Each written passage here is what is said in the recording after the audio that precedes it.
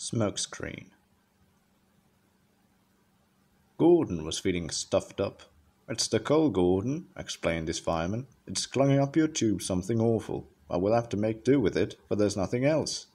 "Why not have a good sneeze, Gordon?" suggested Henry, thinking of the time when he had punished some boys for dropping stones on him. "That will clear your tubes."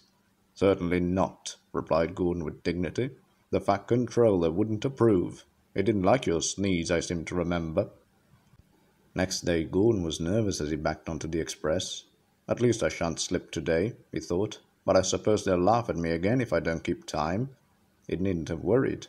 By the time he reached the junction he was running nicely, and as he approached Edward Station, Gordon's fireman began to make up the fire.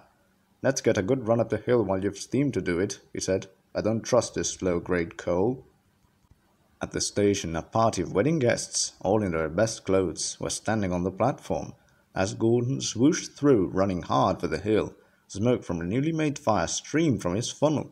It disappeared into the distance and left a black smoke screen settling over the station.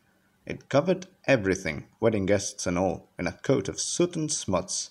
Waves to Gordon became shaking fists, and the wedding party hurried angrily to the station master's office. At the end of the line, an inspector came to see Gordon. His message from the Fat Controller was short, but not sweet.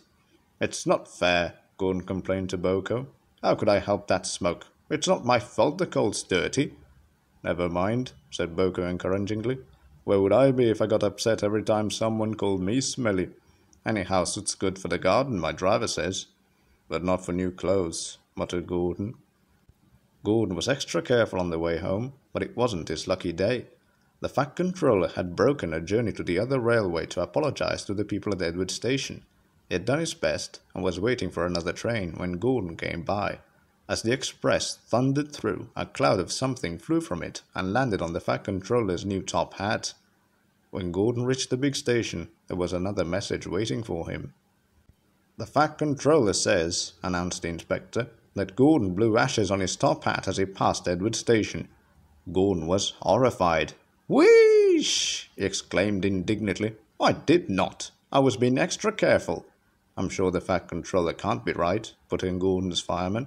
"I can't help it," said the inspector. "That's what he says, so there it is. He will speak to Gordon when he gets home." Gordon went sadly back to the shed.